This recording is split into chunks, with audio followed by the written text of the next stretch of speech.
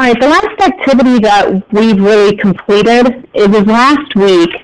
3-7 was a two-parter, where on one day you folks gathered information about a Holocaust topic, and on the second day, you and your groups who were assigned the topic presented your information. So this idea of presenting information, speaking in front of others, how is that preparing you for your formal book discussion of your EA?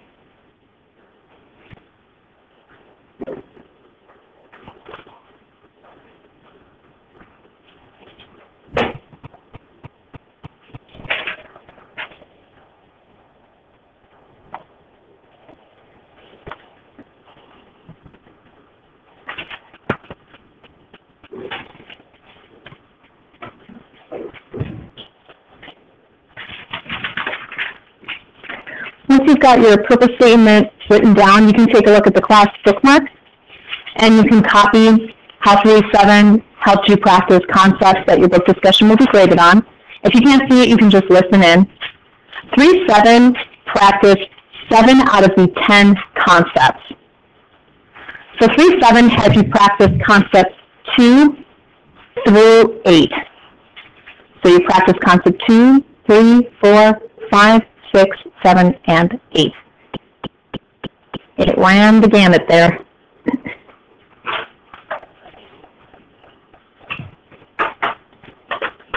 Once you've got your bookmark all filled in, you can put that away.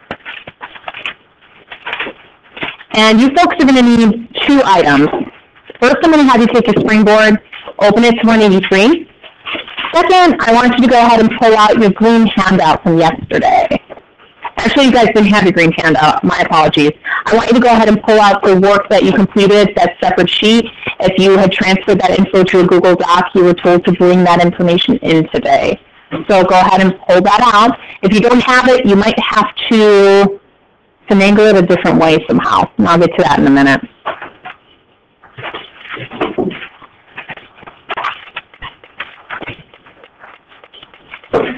I couldn't turn up the one Google Docs.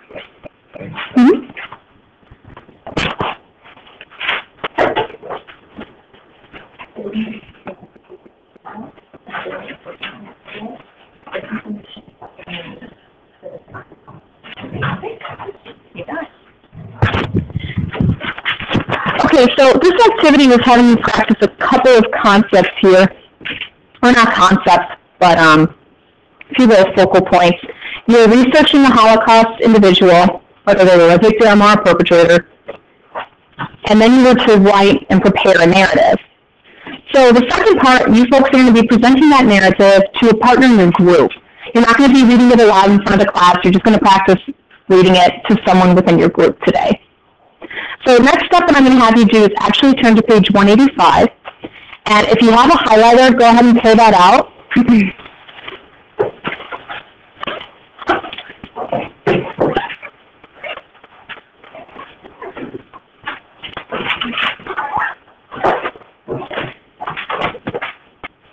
Once you get partnered up, or if you end up in a group of 3, someone is going to be grading you based on your reading with 5 different elements of speaking. So what we're going to do first is kind of go over each element, what's going to make that element something valid for a proficient score, and what would make it an emerging score. So it's not going to show on the screen, but I'm going to ask you to do the following. Above that proficient column, write the letters A through C, and above emerging, D through F. Proficient means that your score could be a C, a letter grade of a C or higher. Emerging, your letter grade is either a D or an F. Something that needs serious work to get a little bit better. All right, each one of these elements, we're just going to break it down and highlight the key info within each component. So the first element, enunciation, is how words are pronounced. So when your partner is listening to you, he or she is going to look for a couple of things. 1, is your enunciation clear? 2, is it correct, or as correct as it can be? 3, is it effective? Now, none of us here, I believe, are fluent German speakers or fluently speak Yiddish. I could be wrong. But when we're looking at the words that you may have copied in your story or when you're getting ready to speak about Between Shades of Gray and you see these terms, if you don't know how to pronounce them, that's okay. But own it. Make it up. Make people believe that you're right. That's the best thing that I can tell you, the best advice for it. Don't allow yourself to stumble, just go, yeah, that's how I say it, and work with it, okay? Second element is going to be pitch. Pitch is how high your voice can range or how low it can range.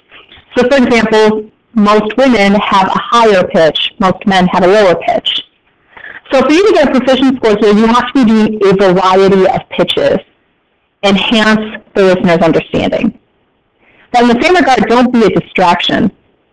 If you start sounding silly, now you've become a distraction, and that could start hurting you negatively. All right, third element, volume, the idea of being loud or soft. For you to get a proficient score, there should be a variation in your volume. It may not be a consistent, huge variation, but it has to be noticeable, and it has to be correct in what it is you're speaking about. Tempo is the fourth element. Tempo is how fast, how slow your speech is being paced. Getting a proficient score means that you are being appropriate in your tempo. Each one of you has a natural rhythm and a natural tempo in your conversation voice and in your speaking voice.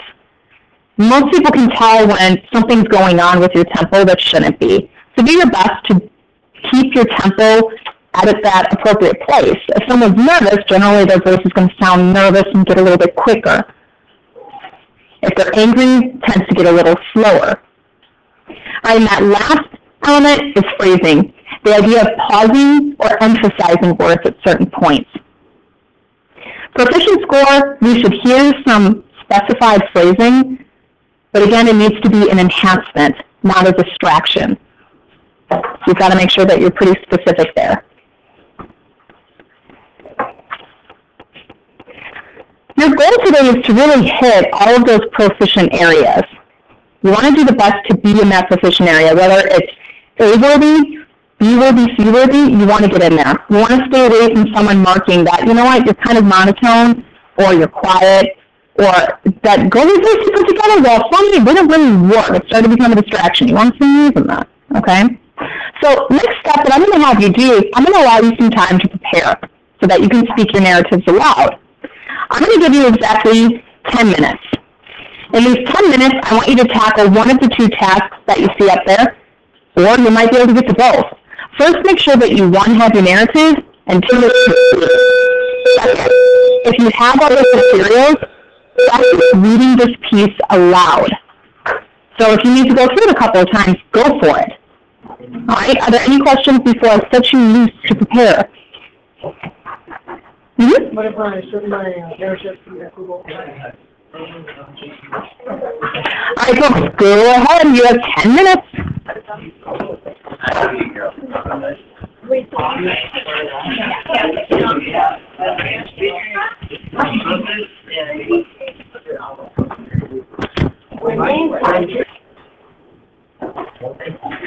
Okay, so you've had 10 minutes to kind of prepare. Most of you were just reading your work aloud, which is fantastic. We're going to get you moving on to that next component. If you haven't already, I left some half sheets at your family's table. So if you could take those half sheets, make sure each member at your table has one. Extras you can leave at the front. Please don't write your name on it until I tell you where it's going to be going. I'm going to talk you through how our next process is going to be. So how are we going to be presenting these pieces in partners? You're, again, not going to be reading this piece aloud in front of everybody. It's just you working with a partner in your group. If you need to work within a small group of 3 because your numbers are odd instead of even, that's okay. Just make sure that every single person is getting a response, they're getting graded. Okay?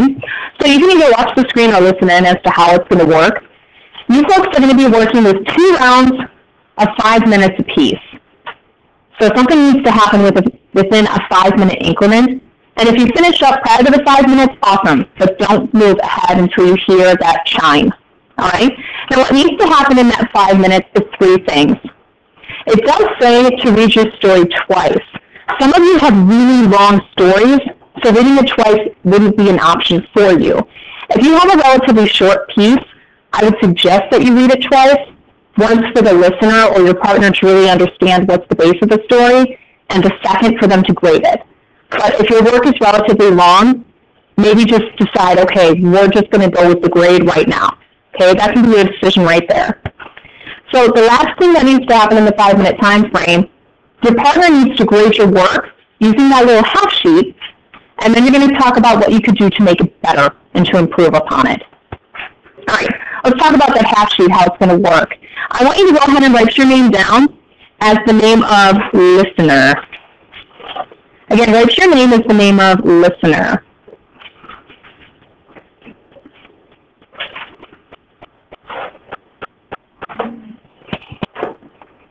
Once you've kind of decided who your partner is going to be, you'll write their name as the speaker. Now, eventually, this form that you have, it won't be yours. You'll pass it to the person who you were grading it, or whose work you were grading, okay? I'm going to give you about 30 seconds to kind of make sure, okay, I've got my partner, we're ready to go. Once you see the timer start ticking down from 5 minutes, that's kind of your heads up of, okay, time's rolling, let's get through this process.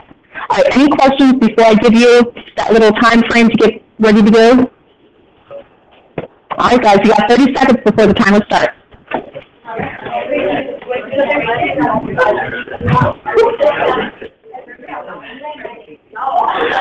right, folks, at this point, you should have been able to get through your story and another person's story. If you're in a group of 3, don't worry, you still have time. So if you need a third person that still needs to get through their story, get the grading done, you'll get that. If you could stop talking, I'd really appreciate it.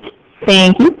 All right, next up, what I want you to do, if you haven't already, I want you to take that half sheet and give it to the person whose work you graded so that they have their own personal grade in front of them. Once you have your form, the one that has your personal grade from your partner, I want you to flip it over to the back side. And I'm going to have you answer 4 pretty simple questions. I'm going to read through them as well. What category were you the best at for number 1? So that's talking about which element. So were you better with your pitch, with your volume, and how do you know? Second question, what category or element do you need to work on the most? Third, how do you think you're going to be able to improve those skills? And fourth, if I were to grade you today on your read aloud, what grade do you think you would receive overall, letter grade? And how do you know? Once you've taken care of those 4 questions, you're going to want to use the stapler. I'm going to ask you to staple that half sheet to the back of your work, and you're going to turn it in. If you have an electronic copy, I'm going to ask you to email it to my email on that blue form on the back resources board, and you'll just turn in the half sheet that you have. After a couple minutes pass, I'll put up a new screen telling you what to do once you've finished all of this, okay?